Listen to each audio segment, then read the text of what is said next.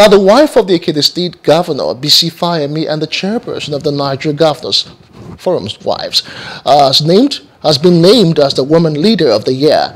In a statement issued by Fumi Ajala, Senior Special Assistant Media Office of the wife of the governor in Ado-Ekiti, the award was presented to Fayemi at the gala night to celebrate the inaugural International Women's Day Awards. I am truly delighted to have been nominated in the company of such great women, all of whom are equally deserving of this prestigious award.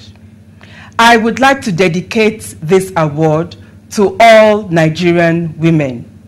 Regardless of all that has happened recently, particularly with the disappointing news we heard from the National Assembly last week, when a number of gender-friendly bills were shut down, I would like us Nigerian women to remember that we are worthy, we are powerful, we have contributed significantly, we are important, we matter, and therefore I would like to continue to dedicate my life to the promotion and protection of women's rights.